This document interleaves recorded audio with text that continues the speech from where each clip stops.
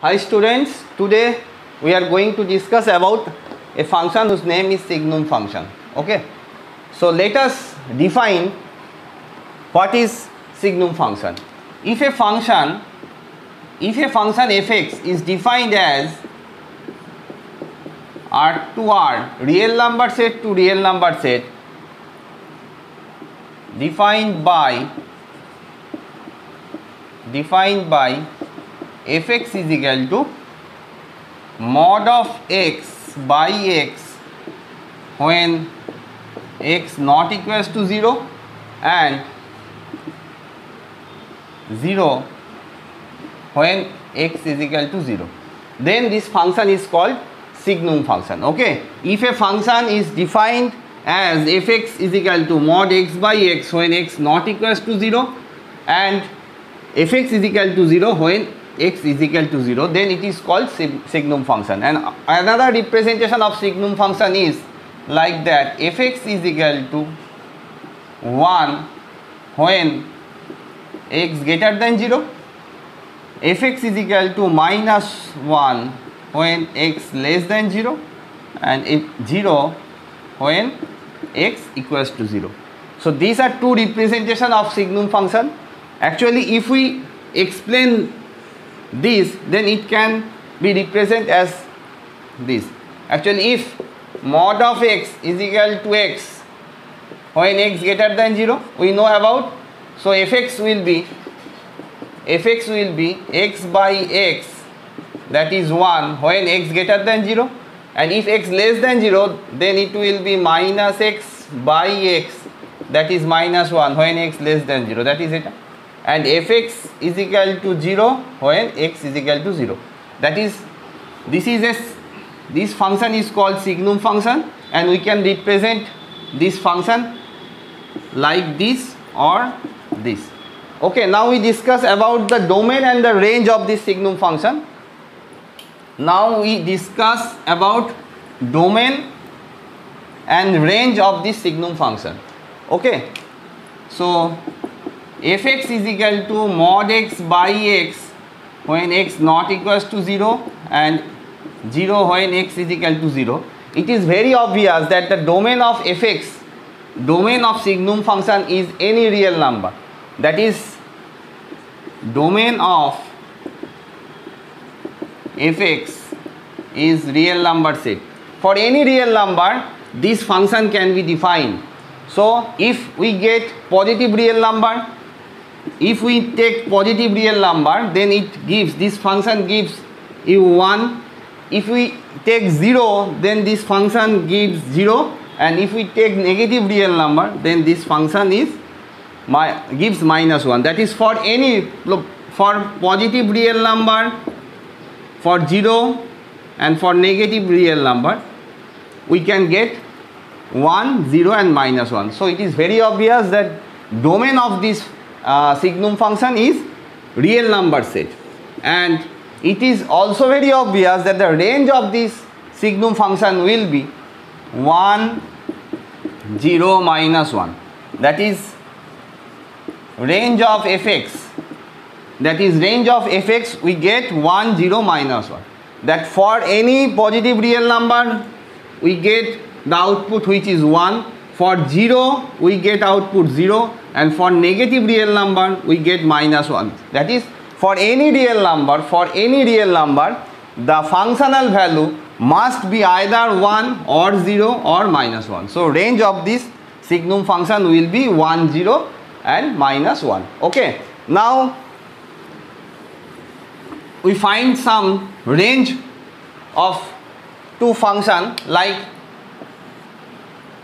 signum of x square minus 2x plus 3. Calculate range. How we find range of this function? Calculate the range of this function. To calculate the range of this signum function, we first try to understand, or we first try to define what is the sign of this expression. What is the sign of this expression? If we write this x square minus 2x plus 1 plus 2, and then it will be x minus 1 square plus 2. So it is very obvious that x minus 1 whole square is a positive number and plus 2 is a positive number.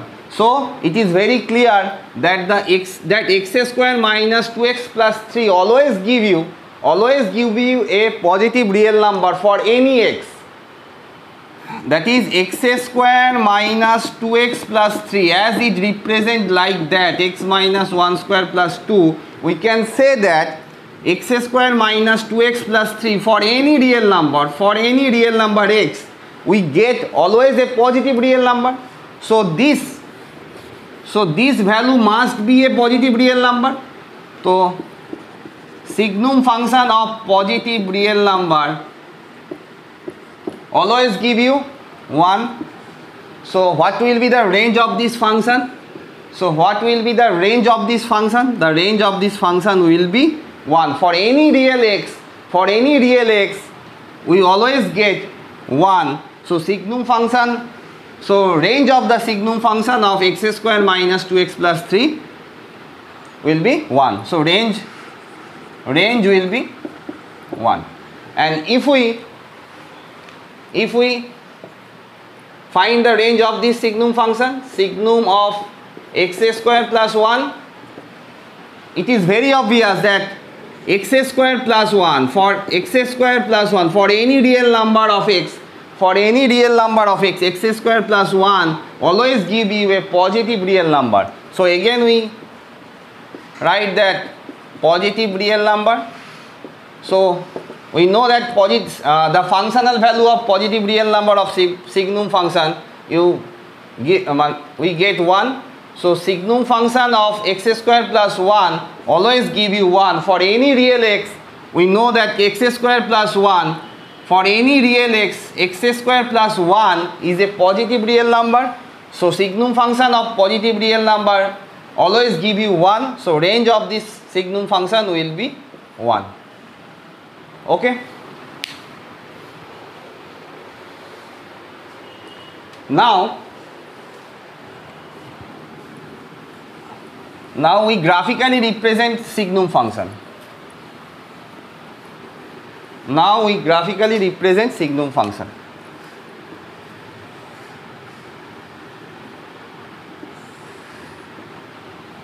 Fx is equal to 1 when x greater than 0, 0 when x is equal to 0, minus 1 when x less than 0.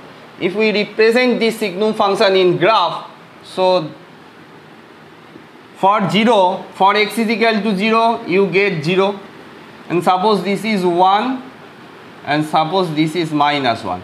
Okay, this is 1 and this is minus 1. So for any positive x, this is x axis and this is y axis, this is negative y, this is negative x. So for any positive real number of x, we always get 1. That is, for 1 we get 1, for 2 we get 1, for 3 we get 1, for 4 we get 1, for 3.5 we get 1. So for any positive real number we get 1. So f of 0 is equal to 0. So you do not touch this line, start from, and also for any negative real number, suppose f of minus 1, f of minus 2, always you get minus 1. So for any negative real number except 0, for any negative real number except 0, no? For any negative real number you get minus 1. You do not touch, or you cannot touch this now. As we know, for x is equal to 0, we get y is equal to 0. So the function is defined as, you do not touch it, this function defined as, for f is equal to 0, we get 0. For any positive real number we get 1. For any negative real number we get minus 1. That's all for signum function. Please keep watching my channel, and in the next class discuss about modulus function. Okay.